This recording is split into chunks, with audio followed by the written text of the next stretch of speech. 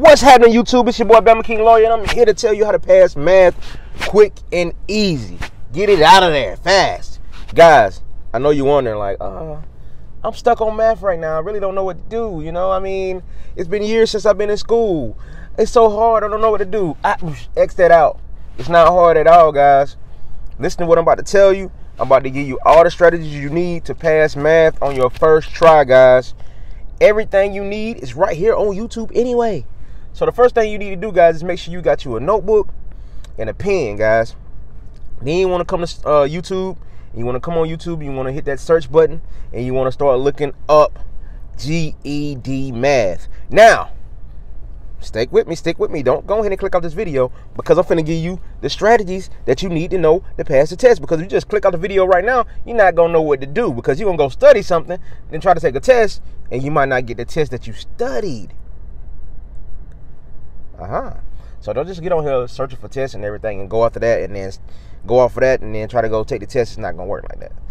Now, I had about 5 people that I ran into that I talked to about the GED math test.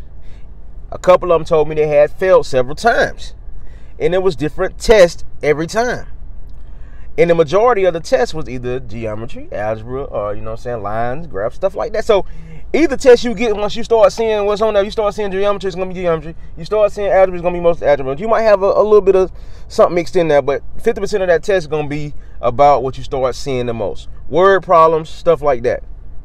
Now you got to know, you got about 3 to 5 tests out there that you might get.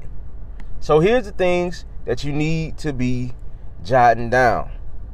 Every time you go to study, whether it's Khan Academy, Test Prep, or whoever you search to go study this stuff, make sure you looking at specific stuff, guys.